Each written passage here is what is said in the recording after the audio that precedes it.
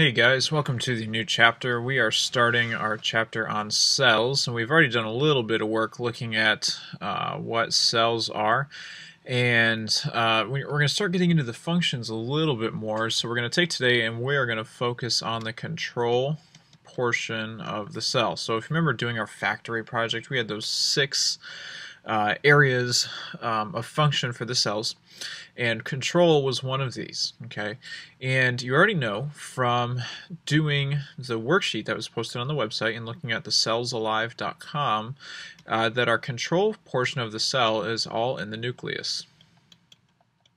Okay, we are only talking about the nucleus when we're talking about the control of the cells. So in the animal cell, your nucleus is the large organelle right here in the middle, number 4.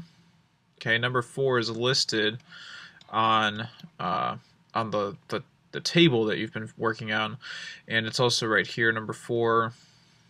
Okay, on the plant cell. And we know this is a plant cell because we have a cell wall around the outside. We have a little bit more rigid structure. Animal cells are a little more free-form because all we have is a membrane. But we're going to come back to those membranes and the cell walls a little bit in a later podcast. So we're going to take a look at the nucleus today. And a few things that we need to talk about. We already said that this is the control center of the cell.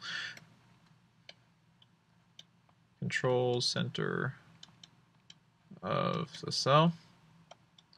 And that means that this takes care of the day-to-day functions.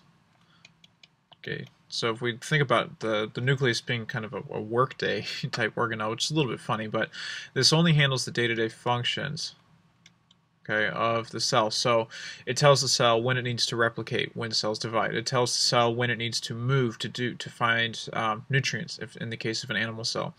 It tells the cell when it's time to die. Cells actually self-destruct or they commit suicide. And the nucleus controls all of this. This is also the carrier or the location of the hereditary info.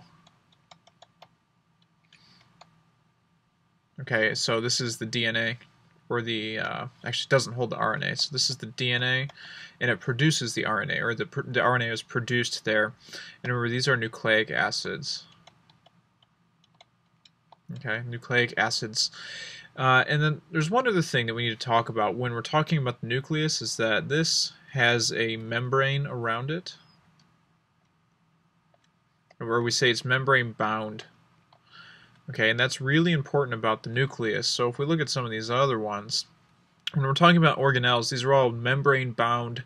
So remember, inside in all this white space here, this is the cytoplasm or the cytosol, and then all of these organelles, like number 9 here, this is just a vacuole, all right, or a bag of stuff. This has a membrane around it, and there can be a single membrane or a double membrane, and the nucleus has a double membrane. Okay, so it's a double membrane.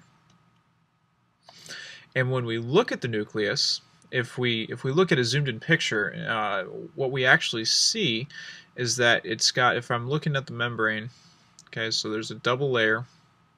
We've got these pores in the nucleus, okay, or a little hole that is used to transfer things in and out. Okay, so this is the double membrane, DBL for double. Okay, 2 layers, and these holes right here, okay, right there, and again over here, these are called nuclear pores. So this can transport things in and out of the nucleus, and it determines when things need to be leaving the nucleus and when things need to be coming into the nucleus.